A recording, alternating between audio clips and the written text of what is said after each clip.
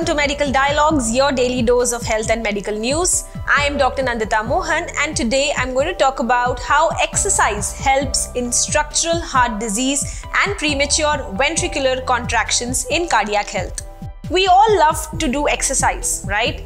Exercise-induced premature ventricular contractions are very common findings in an exercise stress testing and have been described to associate with increased risk of cardiovascular mortality, especially when occurring during the recovery phase.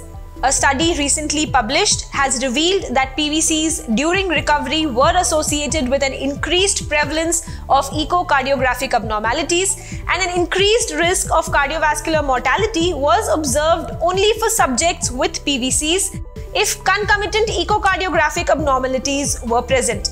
The study evaluated that echocardiographic abnormalities, that is, a reduced left ventricular ejection fraction, a valvular heart disease, left ventricular dilation, left ventricular hypertrophy, or even increased filling pressures. And PVCs during a recovery phase were identified among patients having undergone echocardiography within median range of, say, about 0 to 2 days of an exercise stress test.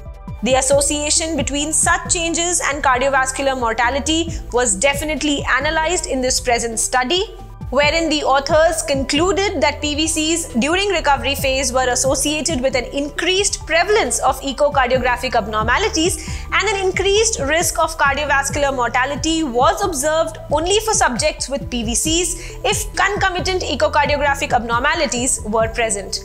The findings further provided mechanistic insights to the fact that increased cardiovascular risk was reported in patients with PVCs during recovery. That's all for today. Stay tuned to Medical Dialogues for further updates. Never miss a medical update from Medical Dialogues.